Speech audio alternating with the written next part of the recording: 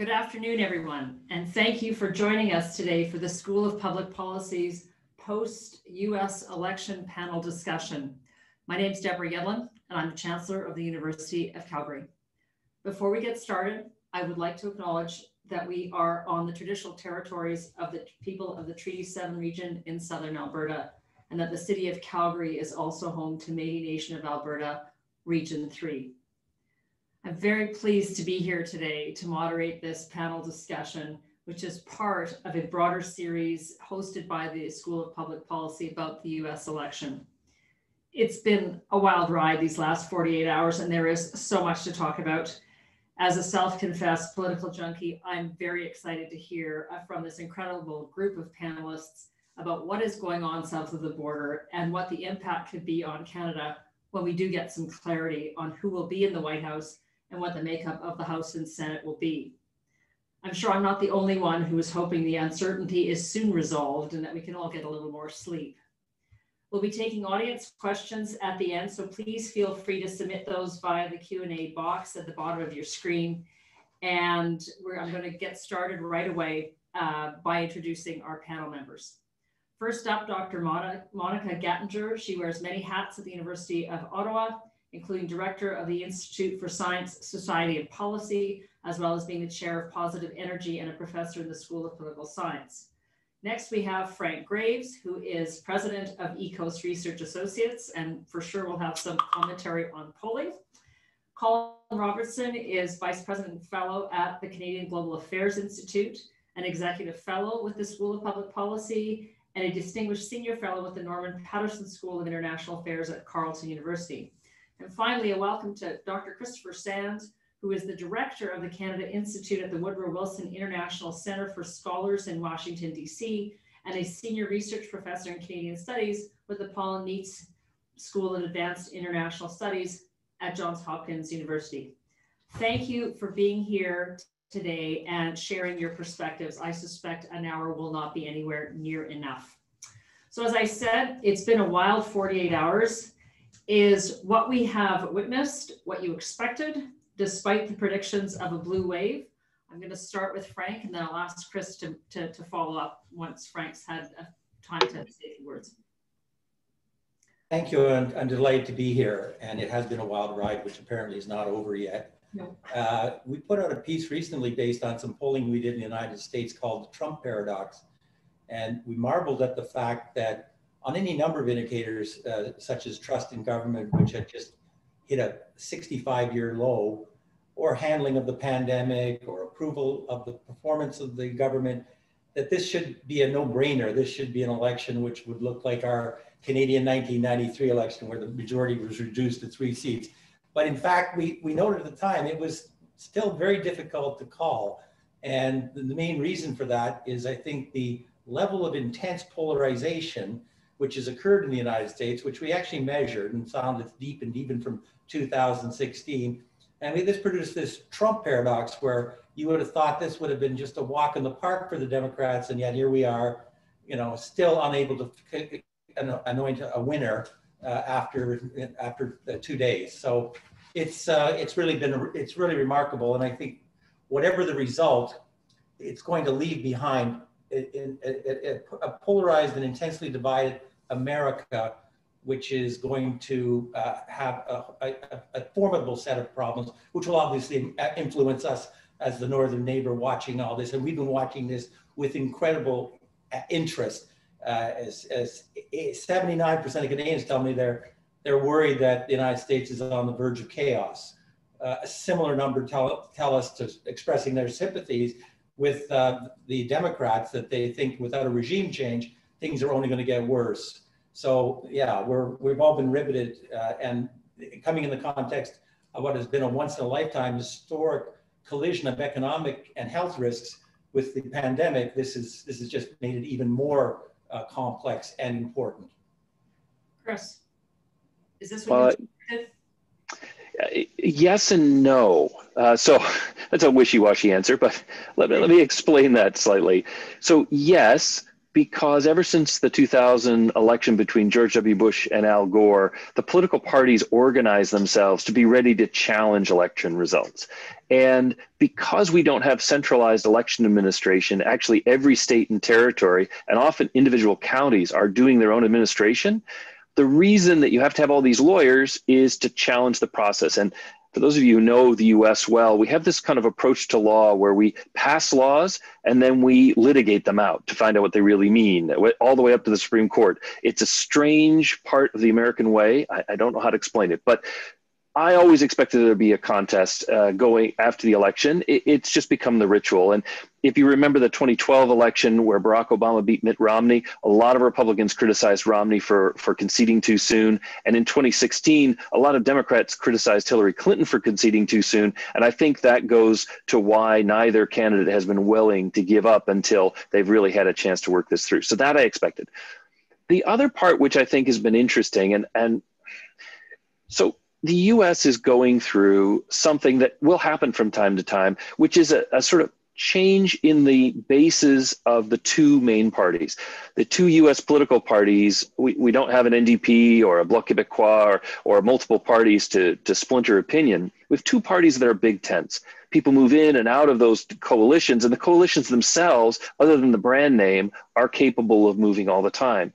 And what we're used to is the sense, well, we know what a Republican is, we know what a Democrat is. We know that because they've been stable for a long time, and that they've been stable for a long time because of the baby boomers, the dominant cohort in the US electorate up until recently. They knew what they thought the Republican Party should be about: free trade, strong defense, socially conservative values, and low taxes. And we knew what the Democrats were about: concern for minority groups, the disadvantaged, social program spending, labor unions, and occasionally protectionism. But that kind of mix was stable until now. We started to see now the millennial generation become the largest cohort in the electorate. And we have some data on the millennials, but they view politics differently. Their approach is a little less ideological. It's still a little bit idealistic. They're a young generation, and they're inheriting this entire mess. And so what's been happening in the last couple of years, and we can talk about this later, is parties have been trying to market themselves to this new generation while not losing their old generation. And Donald Trump came on the scene in 2016 with an idea for the Republicans, which were probably the weaker of the two parties. And that is, we could become a populist nationalist party, socially conservative, patriotic, and at the same time, working for blue collar workers and drawing and being protectionist as necessary. That has built him a base. And if 2016, you might think, well, that was a fluke, he showed that his base, not enough to win, but his base would follow him still. And I think this election consolidates his hold on the Republican Party. And the Democrats, on the other hand, are still trying to figure out who they are. And the challenge of this next 4 years will be Joe Biden, a leader of the old party, a man of the center, a traditional Democrat, leading a party full of youthful, idealistic folks who want action on climate change, race relations, and so many other issues. It obviously has implications for Canada as well. So what's at stake for Canada in terms of the outcome of the election? I'm going to ask Colin to start and then Monica to follow up. Well, thanks, Deborah. For Canada, the most important relationship we have is that with the United States. It's both our shield in terms of defense, but also the source of our prosperity because it's the biggest market in the world and we have preferred access to that market, something we had to fight quite hard. And you're certainly aware of over the last 3 years as we renegotiated the NAFTA and came up with the Canada-US-Mexico agreement from a starting point of Donald Trump saying he was going to repeal the NAFTA. So for us, it is the relationship and then there's all the rest. And of course, it starts at the top. The most important relationship for any prime minister is that with the president of the United States. And as we know, we went from the bromance that Justin Trudeau enjoyed with Barack Obama to pretty difficult relationship with Donald Trump. Every Democratic leader had a difficult relationship with Donald Trump. I think Trudeau made the best he could, but it will certainly get a lot easier with Joe Biden, who in one of his last visits as vice president to Barack Obama came to Canada in December 2016 after the election, Donald Trump, and said to Justin Trudeau publicly, to you, the torch of the rules-based order is passed. I expect you and Angela Merkel to carry this for the next 4 years or so. So 4 years fast forward, and we're likely to have a Biden administration. That's going to make life much easier for Canada in terms of dealing with the United States. But I think importantly, Deborah, it also brings greater stability back to a rules-based international system that we also depend upon, because the United States, and particularly the United States president, has been the guarantor of that system that was created by an American president and sustained by every American president, Democrat or Republican, until Donald Trump, who really didn't care and made a point of saying, I'm not a multilateralist and not an internationalist. And for Canada, those are the two pillars of our continuing foreign policy: internationalism and multilateralism. Monica. Great, thanks, Deborah. And I think, I'm going to zero my remarks in more on the energy and environmental space. So I think, on the one hand, there's an awful lot at stake for Canada. But on the other hand, many of the issues that Canada faces on energy and environment are actually more domestic than they are bilateral. So, one observation I would make is that since about 2000, Canada-US energy relations have died a slow, quiet death. We went from a very robust federal government to federal government set of relationships under former Prime Minister Chrétien and former President Bush with the North American Energy Working Group, which then morphed into the Security and Prosperity Partnership. We were talking at that time about things like a shared North American natural gas vision. I mean, nothing could be further from where we're at right now in terms of the robustness of discussions around energy. So what changed? Well, we know the shale revolution transformed North American energy markets. So, back in 2000, the big issue was about energy security. Now we have a US that's gone from hydrocarbon scarcity to hydrocarbon abundance and become the largest oil and gas producer in the world. So that's had an impact, understandably, on Canada-US energy relations, not only in oil and gas. I mean, in gas, we've been kind of pushed out of US markets, and oil, we're still very strong in US markets, but we know we've got challenges on pricing and access. But even in electricity, there's been some reductions there in recent years as a result of fuel switching in the power sector. So, we've really gotten to this place on energy and climate where it's very much an ad hoc relationship that has tended to be sort of bundled up into Keystone XL and Keystone XL alone, which I can understand for a whole host of reasons, but it does leave a lot of other things on the table. And this is where it would end. I think a Biden administration, if we do go in the direction of a Biden administration, it could actually change things fairly substantially. I mean, this is an administration that has said, job one will be coming back into the Paris Agreement. There are commitments there around 100% clean energy. By that, they actually do mean oil and gas being included in the mix. So there could be some opportunities there for Canada in terms of working with the United States on things like CCUS, electricity, potentially even in the context of Paris, Article 6 negotiations.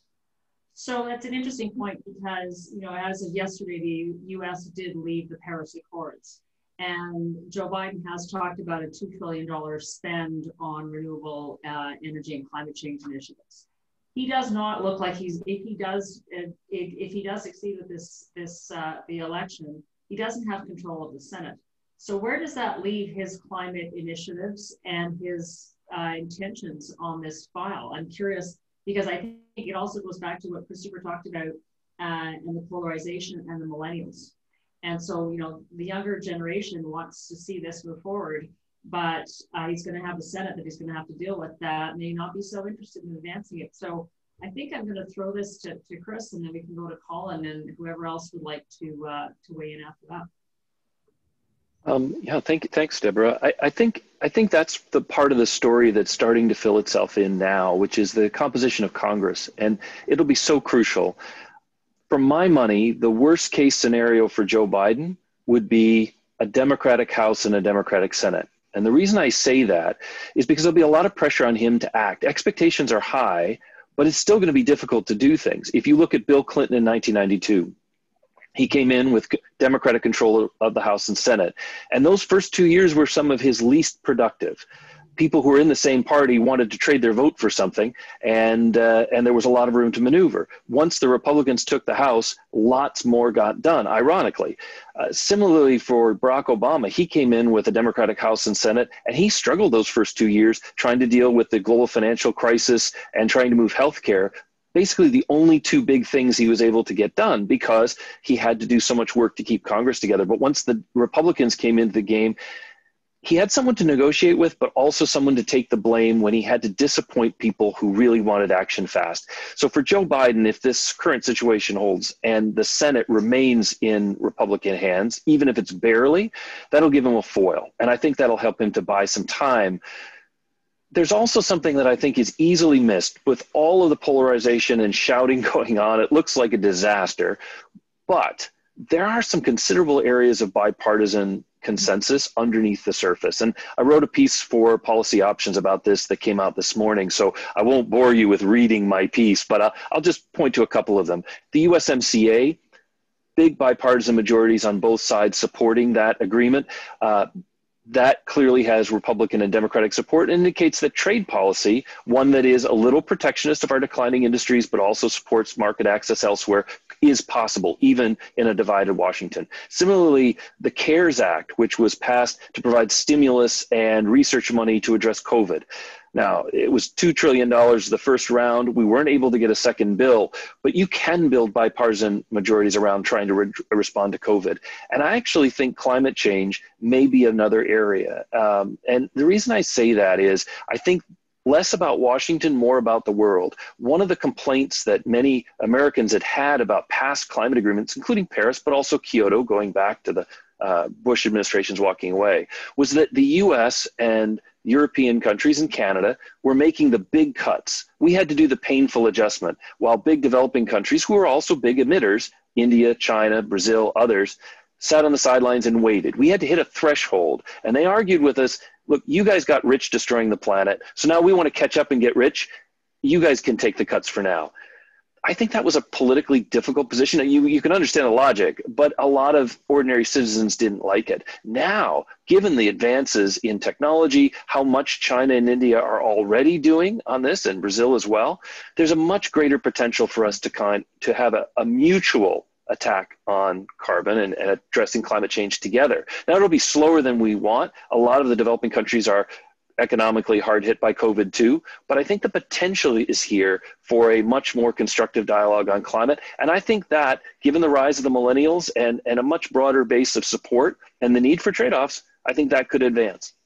I'm going to just, I want to make sure we get back to the millennial issue, and I want to get to Frank first to call in on this issue, this question. Well, I'm not as optimistic as Chris. I think that the next 2 years are going to be gridlock again. I think Mitch McConnell is going to do exactly what he did to Barack Obama and not let anything get through. I think the only piece of legislation that might get through will be the Build Back Better big infrastructure program, because I think it's something that both Democrats and Republicans agree upon. I certainly don't think we're going to see any environmental legislation pass. It will get blocked in the Senate. And so I think Biden is not going to proceed with it. I'm not as pessimistic about first 2 years. I realize the first year any administration has to staff, and that's going to be a challenge because, again, a lot of it will have to be approved by the Senate confirmations for the senior appointments. And again, I don't expect any favors from Mitch McConnell. One thing this election did illustrate was that Trump may go, but Trumpism is certainly alive and well, and they're already building the narrative for next time about the stolen election. The next election is 2 years away. So I think that no to anything on climate, because it simply won't get through the Senate. I think the opportunities, and this brings it back to Canada, maybe on big infrastructure, where we're going to have to get down there and make the case so that neither Republicans or Democrats, both have become more protectionist, don't apply Buy American provisions. We're going to have to make the case as to why it should be Buy North American and why there are opportunities for both of us to work together for a more competitive North America. But that's going to be a bit of a lift, and it's going to be certainly where Canada is going to have to put its energies. So Frank, Chris has mentioned the influence of the millennials in this election, and it's only going to continue to grow. The midterm elections, we're going to see that voice continue to get louder. How does President Biden or Trump, if he actually squeaks through, balance that voice, which does want to address racial inequality, does want progress on climate change? Where does that leave the whole the landscape in the U.S., given who will be sitting in the White House potentially? Well, not to discount the obvious importance of the fact that the millennials are now the largest voting cohort in the United States. I actually think that, and it does link to, but I think the big divide and the source of polarization, which has been going on now and developing for the last 20, 30 years, but has really exploded over the last 5 years, is this shift from a traditional left-right dispute about the future to this open-ordered or authoritarian versus open outlook. And that transcends a lot of, it cuts across generations to some extent, but is driven more by the simple fact that you have a very large group of angry and frightened parts of the citizenry that feel whatever's been going on for the last 20, 30 years simply isn't working for them.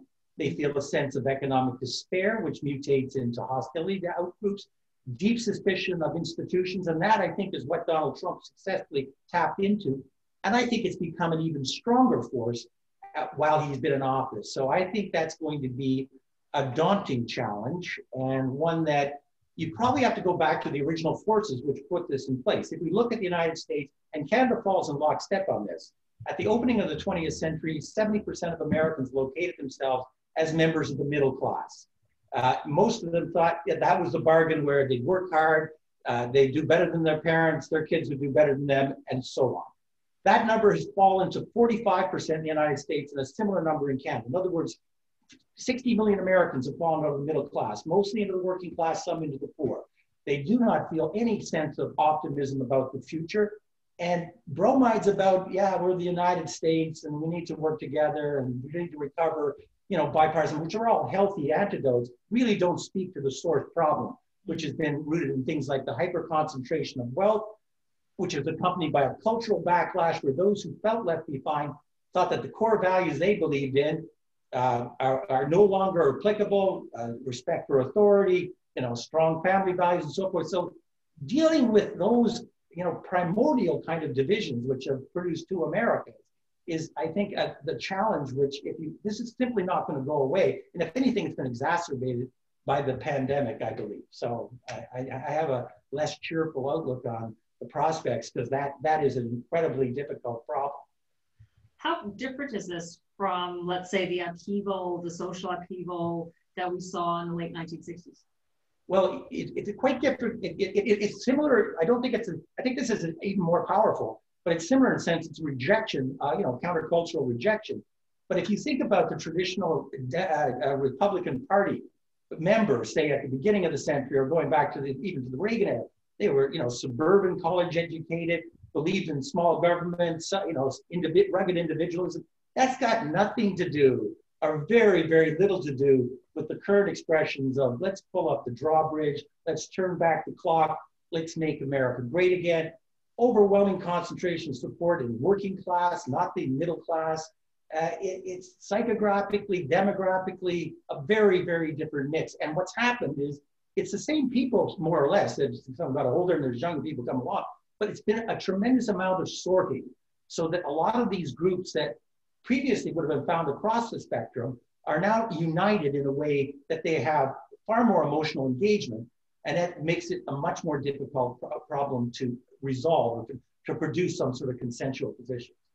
Chris, I'd like to hear your thoughts. Thank you. Slow on the trigger finger there. I guess I am the optimist here, and I say that from the heart of the swamp. So maybe it's the swamp gas getting to me. But I think that one of the things we've seen, and there have been a couple of studies, there's one out from the Cato Institute, there's another that's been done by some of the other think tanks, and the Pew Charitable Trust has done some interesting work as well. And what they've been looking at is that millennials are a little bit less ideological. It's bad to make historical analogies, but I could see maybe two paths the millennials could take. if they're like the generation that came after World War I and the Spanish flu pandemic, that generation, we call them the lost generation. They came out of that experience feeling that the leaders of the world had basically used them for cannon fodder and messed everything up. They were cynical, they were bitter. They didn't really focus on politics. They focused instead on trying to make the most of the life they had. We got the roaring 20s and minimalist government in the US, but it wasn't necessarily a happy time, and their influence on policy was pretty minor. That's a possibility here, given the mess that people have made of the world. I could see a lot of millennials having that attitude, very consistent with the picture that Frank put forward.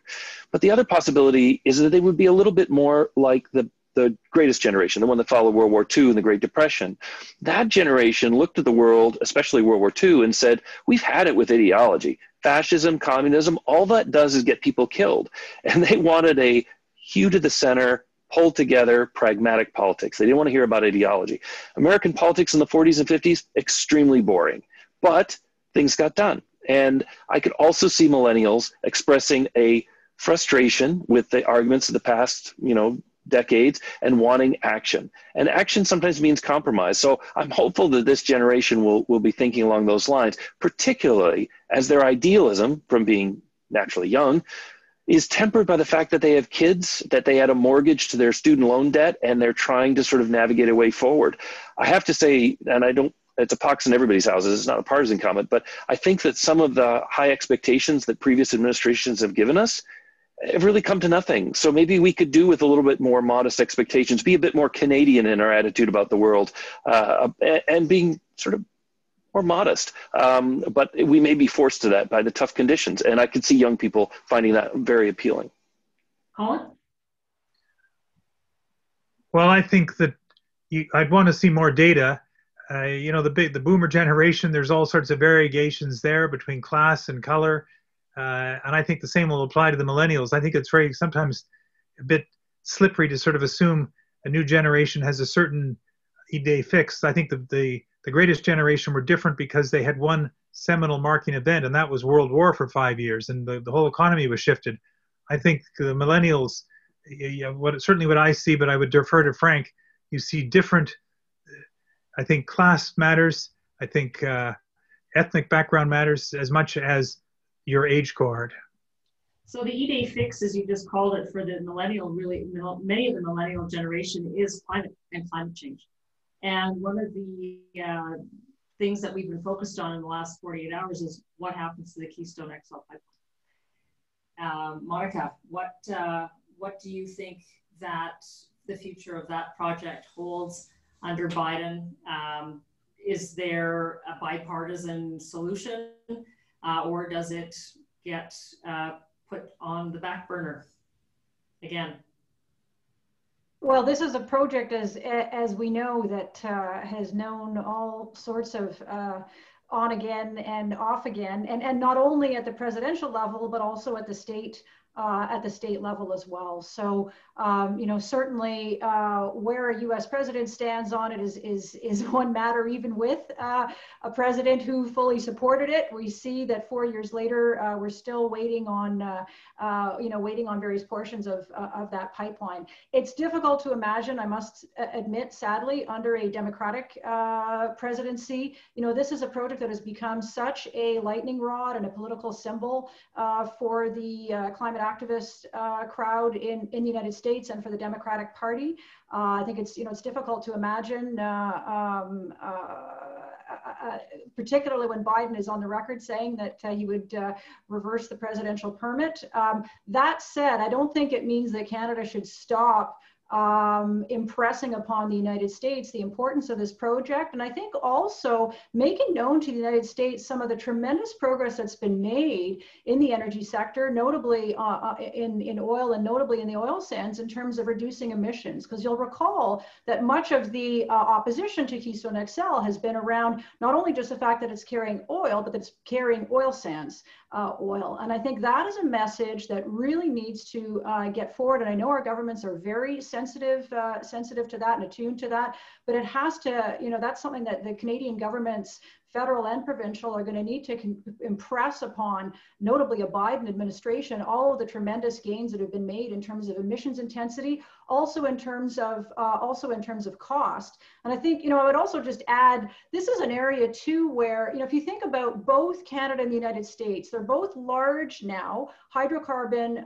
energy producers, both of whom, particularly if it's a Biden administration in the United States, want to be active on climate change. And so they're increasingly going to be facing this same challenge, which is how do you act on climate change and how do you at the same time support your hydrocarbon sector? And, I would like to think that we could have a more inclusive conversation around that. And perhaps that broader topic might be one where a Biden administration, would be more open to being pragmatic and seeing things through a different lens, which again, potentially could have an impact on the way in which the Keystone XL pipeline is seen, but I think that's a very open question. What about the need for Canadian energy in light of the fact that U.S. production for the shale plays is going to be dropping?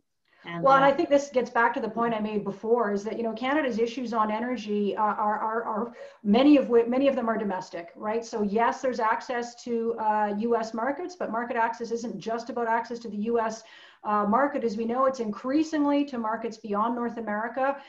This is the first time in Canada's energy exporting history over the last decade or so that the big play has been about trying to ensure we get oil and gas resources off of the North American continent, and that has meant, as we know, a lot more contentiousness within Canada, right? Because these are now pieces of infrastructure that are flowing east-west as opposed to north-south, and there is not a lot of consensus in the country around what is the country's energy future in an age of climate change, and notably, where does oil and gas sit in that context? So Canada is a trading nation, and we are very focused on as you said, the trade policy. So broadly speaking, so I guess the question too is to all of you. I mean, are there provinces better positioned to benefit from the new administration than others? What about key industries, and how do we address the potential for arbitrary tariffs on certain industries that we've been dealing with in the last 4 years? Curious to see what everybody thinks about that. Maybe we'll start with Chris and go to Colin. Sure. Thank you, Deborah. It's a good question because we think so much about problems, we don't always think of the opportunities. One big opportunity for Canada, and I think Colin touched on this, it was the USMCA. There were a lot of debates about whether that was, whether it was worth it to revise NAFTA. But not only having revised NAFTA and made some upgrades, particularly on digital trade and so on, but to have locked that in, I think it'd be very hard very hard to see a major trade agreement go through now. A lot of parts of the world really will face arbitrary tariffs and surprises now. Joe Biden is a Buy America guy, for example, has been for a long time. So there are risks, but I think Canada and Mexico have locked in pretty good access that will endure. I don't see it changing. We still have to implement it. I think that'll turn out to have been one of the best bets that Trudeau made, and he obviously took his lumps for it, but I think it really has put Canada in a very good position. I would add to that, and maybe to address people before they object about aluminum 232 tariffs, but one of the interesting wrinkles in the USMCA are side letters that create a 60-day cooling off period before 232 tariffs, specifically the national security tariffs, can be applied. The idea is to let the data settle and give diplomacy a chance to avoid a crunch. The only reason that didn't kick in when Donald Trump snapped those aluminum tariffs back over the summer was because he was snapping back old tariffs under the old rules. But for future administrations that try to hit Canada with 232s, there's now a process. So I think in some ways that cast some shade on the USMCA, made it look like it wasn't working, but I think there are some protections in there that will stand Canada in a good stead. Colin? Well, I'd say protectionism is as American as apple pie. And, when I was posted in Washington, we were dealing with softwood lumber, and I remember Frank McKenna, who was the ambassador, said to me, "When did this all begin?" And I went back and I spoke to the Librarian of Congress, and he went back and came back and reported it goes back to the first George Washington administration, when the timber merchants of Massachusetts, which included Maine at the time, didn't like the lumber, as we call it, coming into Massachusetts for shipbuilding. And so this is something that is deeply in the American system. It reflects sort of structural problems within the United States, but protectionism is what traditionally Democrats have turned to, but now we're seeing Republicans do so, and I don't think that changes with Joe Biden coming in. As Chris says, Biden favors generally protectionism. So I think, to go back to your original question about what our first priority should be, I think that I don't think we're going to see climate action in this administration simply because it's not going to succeed in the Senate. But I do think there's going to be a major infrastructure program. Biden's talking about $2 trillion, but a piece of it is Buy American. And I think we've got to get down there, and this is not just the federal government, but the premiers in particular have got to get down and talk to their governors equivalent and say, if we're going to do this, we as governors and premiers want to make those dollars go further. We're better to have some competition. So let's do a reciprocity procurement agreement. The Canada-US-Mexico agreement does not include a procurement agreement. We'd have to rely upon the WTO. And I think we'd be far better to do what we did in the last big build effort. And that was as part of the Obama-Biden stimulus program, something Biden was in charge of, but it was administered at the state level. And our premiers went down, led at the time by Jean Charest and Brad Wall, and they negotiated with their American governor counterparts, because we couldn't do it at the federal level, a reciprocity procurement agreement, which allowed us to bid on their projects and then to build on ours, and that will work to our advantage. And I would make the same point on the Keystone. I wouldn't lead with Keystone. I think Keystone has become, as Monica says, an emotional symbol, and when emotion's involved, it's very hard to combat it with facts, even if the facts do favor what we have to say. I think James Rajat, who's the Alberta rep, will be down there. Premier Kenney will be down there making this. This should now be a U.S.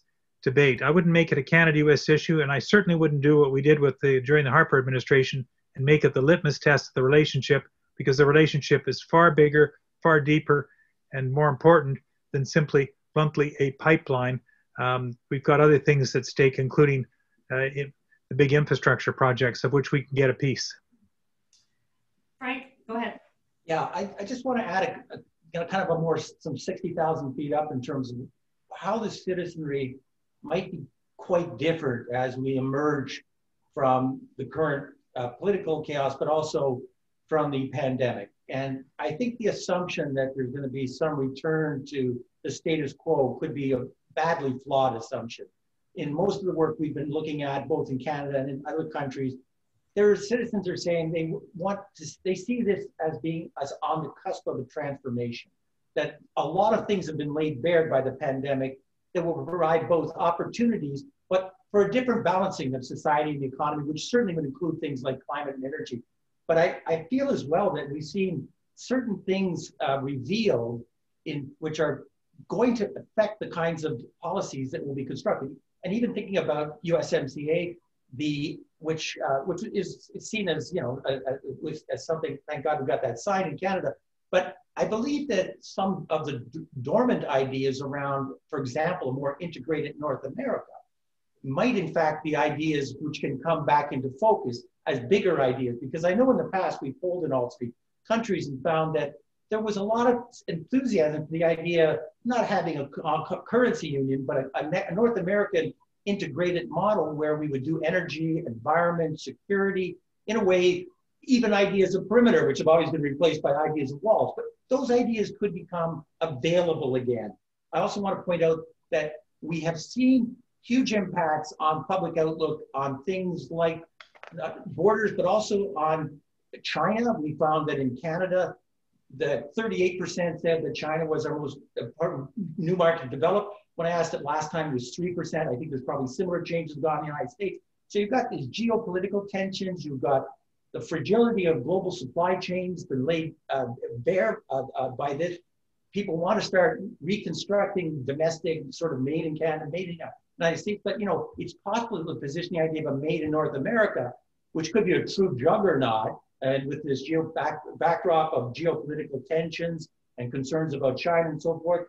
Remember, Mexico is touted to be the 5th biggest economy in the world by 2050. Canada's the 7th. The United States will probably still be number 1. The opportunities for deeper integration, while maintaining sovereignty, of course, I think is something that might come back into focus and would be a really exciting opportunity to build on, the success of USMCA, for example. A North American energy integrated motto would be great. We can't seem to get one in Canada, so we might have to solve our own issues domestically before we look beyond over to other countries. A question from one of our attendees: if the U.S. continues its isolationist stance, particularly if Trump does squeak out a win, what do you foresee happening in terms of international relations, particularly with both China and Russia becoming increasingly influential and obviously looking to exploit the vacuum on the international stage? I think I'll start with Chris and move on from there. Yeah, this is another interesting area, and I think it's an area where you'll see continuity. We always say there's more continuity between administrations than first appears, like the style changes, the face changes, but U.S. foreign policy is often much more consistent between administrations. You think about Jimmy Carter's defense buildup becoming Reagan's defense buildup, for example, that kind of thing. Here, I think that there is a kind of coming together of millennial interest and baby boomer fatigue, or I guess the rest of society fatigue, with the kind of wars that the U.S. found themselves drawn into after 9/11.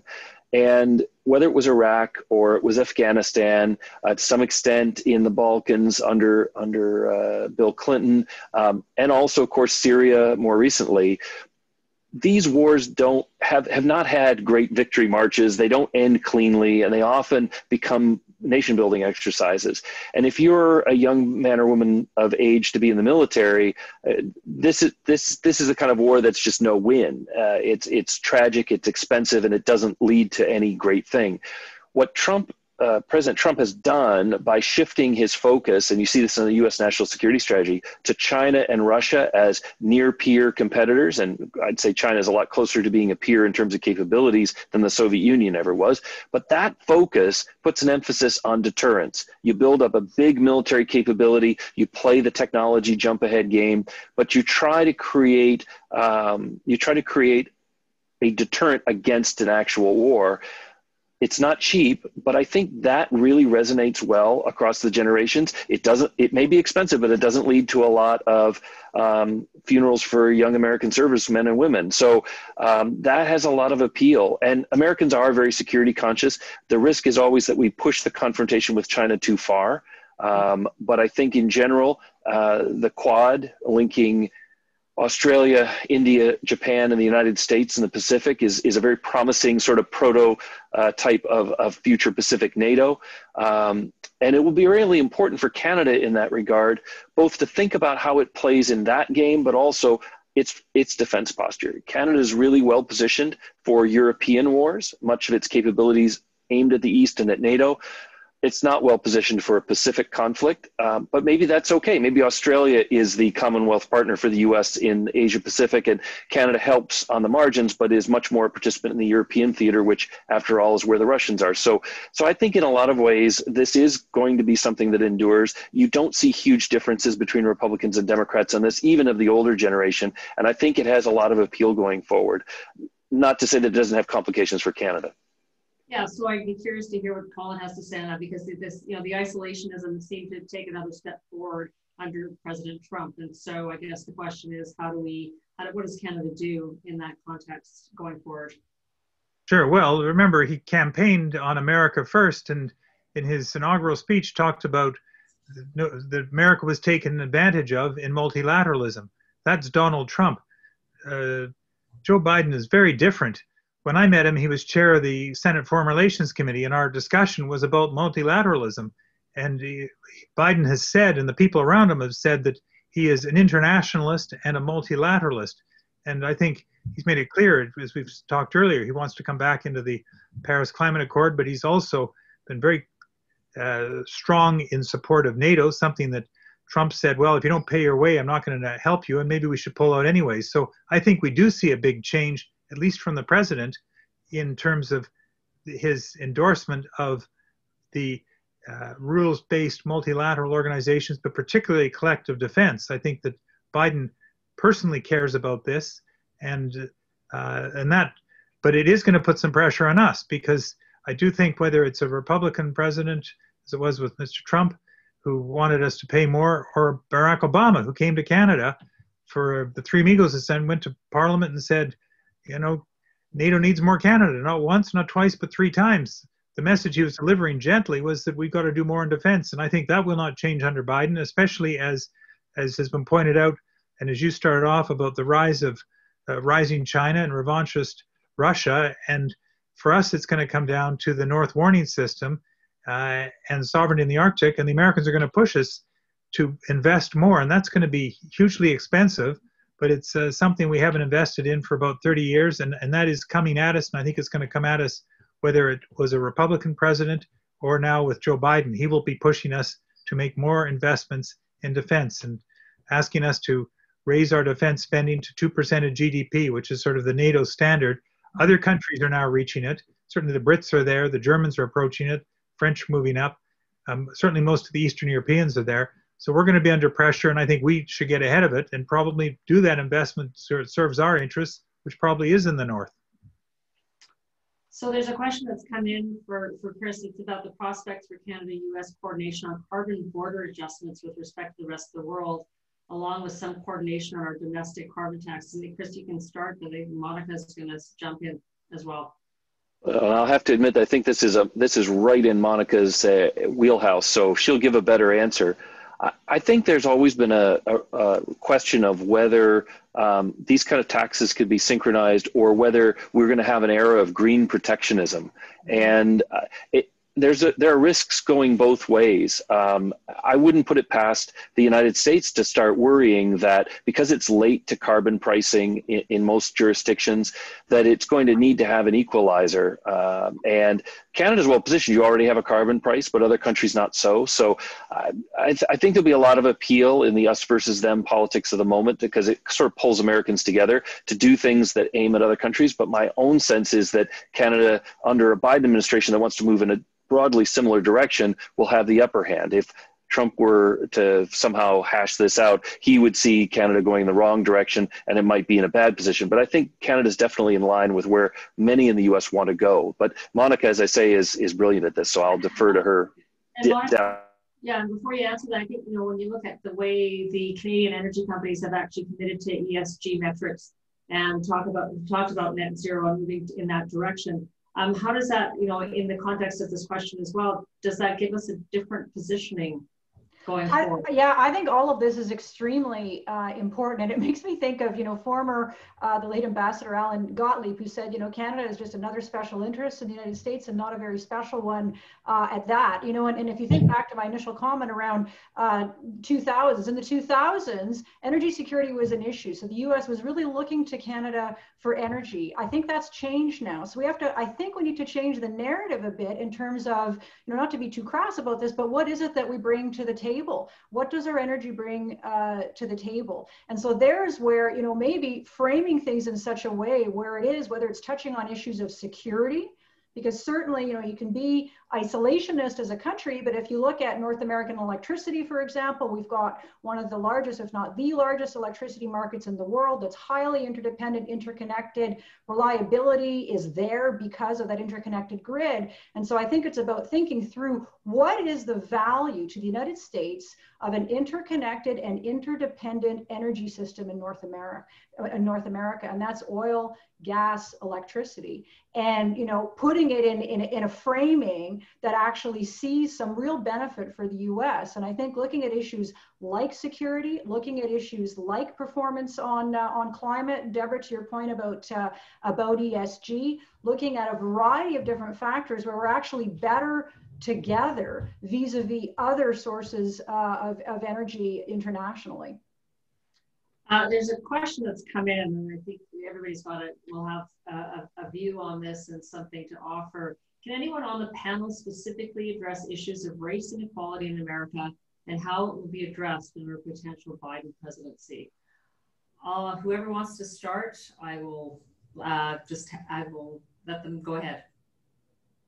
Well, Deborah, I think this is one of those questions in which fools rush in because it's obviously I'm not African American. I can't really speak for the community, but I think that there's something that has happened in American politics, which is a conflation of two things: frustration with police brutality and systemic inequalities and prejudices that have really come to a boiling point with African Americans.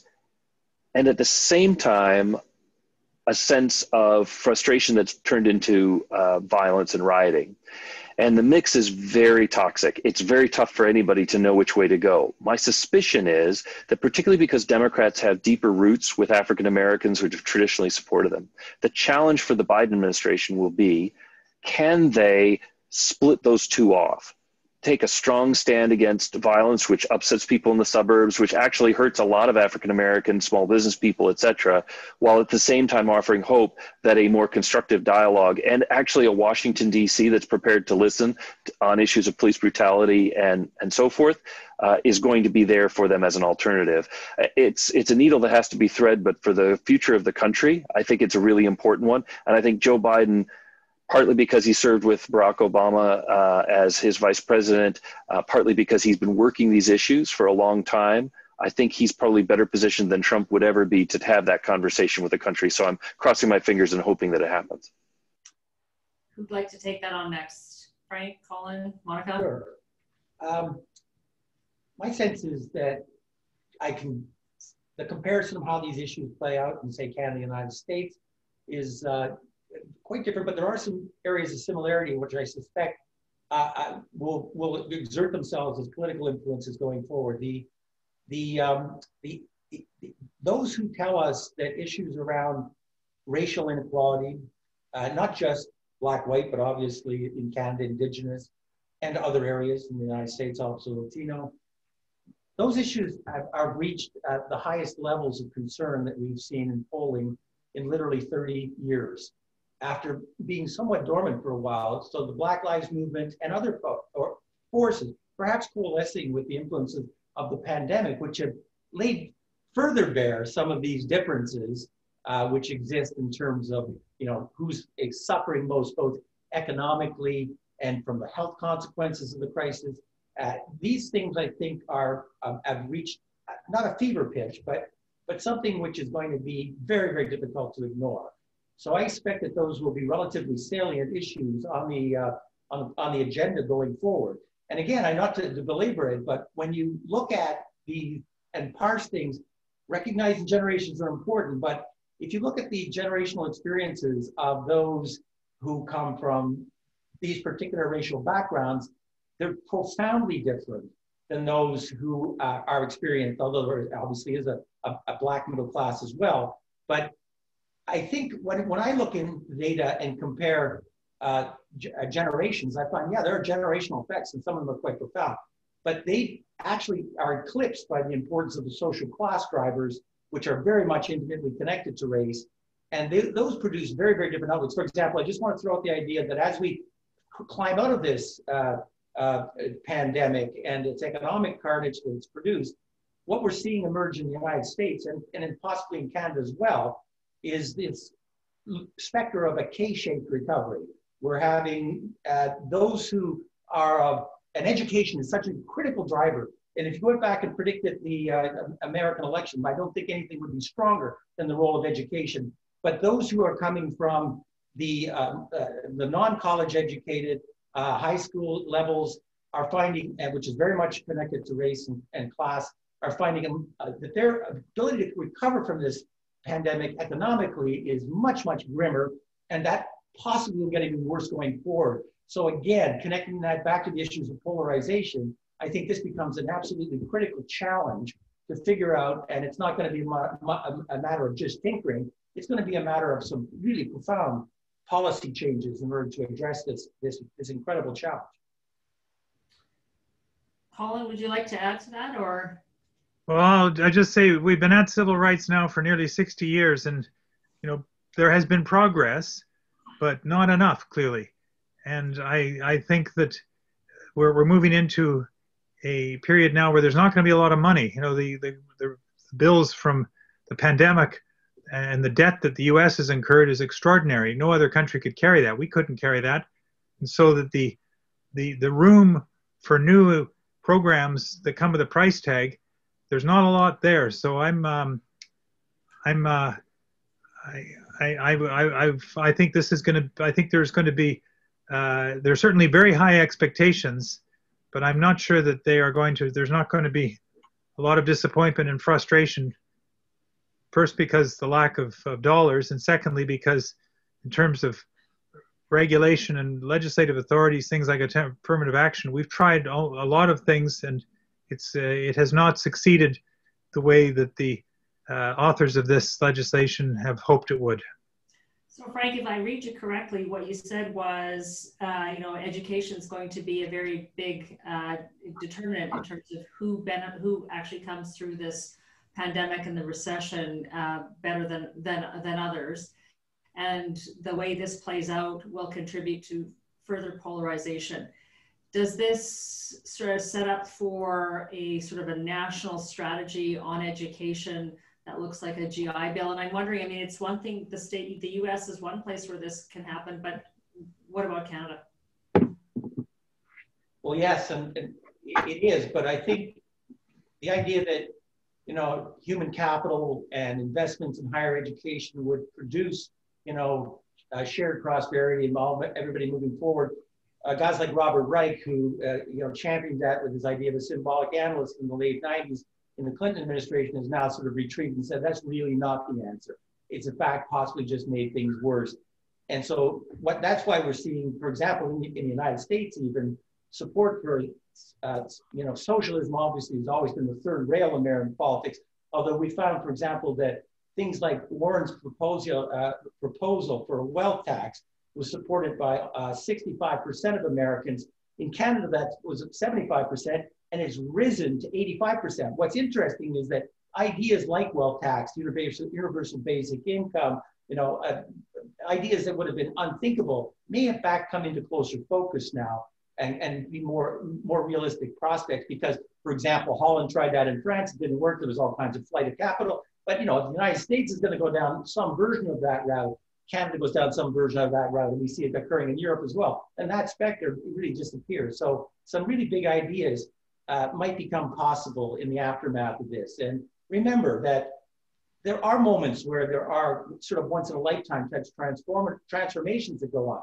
The last time we saw one really was coming out of the Great Depression, where if you look at the range of policy responses that emerged from actually what was a populism of a different brand back then from the Roosevelts, there was a creation of a minimum wage, importing a social safety net from Bismarck in Germany, the creation of public high schools, Bretton Woods Convention, massive public works. These things ushered in an era of shared prosperity, which went on for 50 years and has been unmatched. Maybe, not to be a little more optimistic on what's been a very gloomy set of comments so far, the possibility that those kinds of accelerants could allow us to achieve that kind of a transformation, maybe of a very different type. But yes, issues like education, human capital, but also income disparity, and particularly the hyper-concentration of wealth at the top was a relatively stagnant economy. Remember, upper North American economies now have grown in this century on an average rate, when we factor in this latest disaster, of probably 1%, maybe 2%. That's a pale echo of what was going on in those era of shared prosperity when they were growing at 6 and 7%. Anyway, so I think that maybe a time for some big thinking on some of these. Certainly that's where the citizenry are. Monica. Yeah, no, I just want to add, I see in the question note here that somebody says it would have been fantastic to have some Black, Indigenous, and people of color representation on the panel. So, I do wade in and I am cognizant that, that we are an all-white panel, which is increasingly a challenge. I also would just note, I think it's not just about transforming policies and throwing money at things. I think it's also about transforming the way we think about these issues. I come from a campus, for those who aren't familiar with this, at the University of Ottawa, we have just had a very raucous and are still in the midst of that controversy around the use of the N-word in a classroom. And it's, I can tell you, it's divided the campus. It's created lots of challenges. It's found its way into Quebec politics up the way to the level of the Premier. It's been in the House of Commons. I mean, so to think in Canada that we're immune from these challenges is probably misguided, and we're really going to have to change how we do things going forward. So I just wanted to give a shout out to the person that noted that in the comment section. And well, with that, I'd like to say thank you to everybody who took the time to listen to us online. and to all of you for your insight on what we continue to watch going on south of the border, and to Chris, who's living it in real time in Washington, D.C.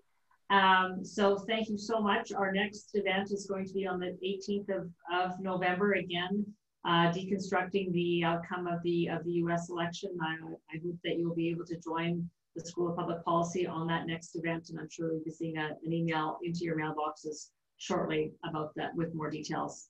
Thanks again, and good luck watching the returns as they continue to be tallied. Bye for now.